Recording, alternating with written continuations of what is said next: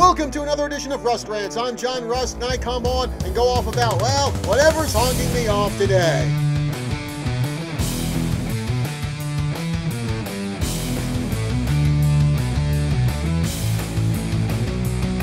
Now, people in the entertainment industry having utter contempt for their fans, that's nothing new. But even though that made them jerks, at least back in the day, they were jerks with a brain, and they hid that contempt for their fans. They didn't deliberately insult their fans because they had the sense enough to know that if they went out and they insulted their fans, well, then that means those fans would not watch their shows, would not watch their movies, would not go to their concerts, and that would mean that those celebrities would not have this in their pocket. Or at least they wouldn't have a lot of this in their pocket. Well, that ain't the case anymore, as many in the entertainment industry these days just joyfully hurl insults at their fans, or at least those toxic, sexist, racist, transphobic fans, meaning people who just have a different opinion than they do.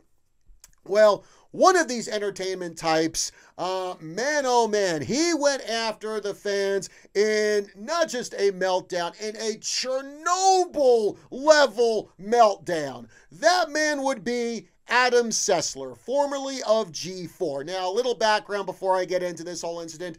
For those not aware of it, back in the 2000s, early 2010s, G4 was a channel that specialized in pop culture issues, and they had a very heavy focus on video games. The channel ceased operations in 2014. Then a couple of years ago, Comcast decided they were going to revive G4. But the channel was hampered by leadership problems, lack of strategic vision, and also YouTubers out there who were doing a better job than the people in G4, just broadcasting from their home studios or even just right there in their living rooms. And then, of course, there was that legendary tirade by one of the G4 hosts, Frosk, claiming that gaming is overflowing with sexists. That really didn't help G4 at all. So that brings us to Adam Sessler, who no longer works for G4 because there is no more G4 because it was shut down last October, a year after its relaunch. First off, the man who made his mark by covering video games changed his Twitter handle to Adam Gamers Are Stupid Sessler. Yeah, pee on the people who made you what you are. You're off to a good start already, my man. So, I'll tell you what, it gets worse, though.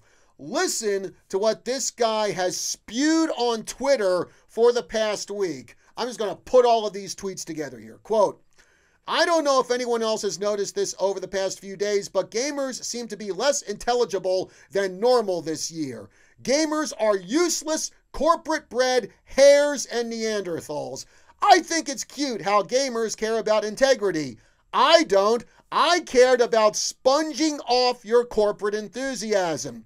One of the worst things you can do to society is teach a gamer to believe in themselves. After the past few months, what kind of simple-minded, sheltered, D-word, twiddle thinks I have any interest in them as an audience or any interest in games content anymore? Now, when someone said to Adam Sessler, hey man, don't you owe your career to gamers? Well, this is what Sessler replied, quote, I literally don't owe you or any other gamer bleep. You know what?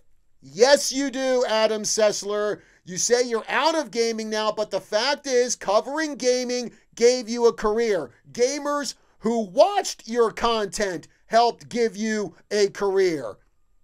And just show some gratitude, man. This is just so ridiculous. So show some appreciation to the people who invested their time in your show. It just blows my mind that someone in entertainment can have this kind of hatred for their audience. An audience that, you know what, doesn't have to watch anything that you put out. I'll tell you this, me personally, I know I'm grateful for the people who tune in to KYCA radio every day, for the people who watch this podcast, or for the people who tune into my Saturday morning show, or who tune in for our play-by-play here of local high school sports, or who buy any of my books. Why am I appreciative? Why am I grateful for them? Because they could spend their time doing any number of things, but instead they decided to take a few minutes to listen to me spew about dumb athletes or celebrities, or talk about sports here in the Prescott area,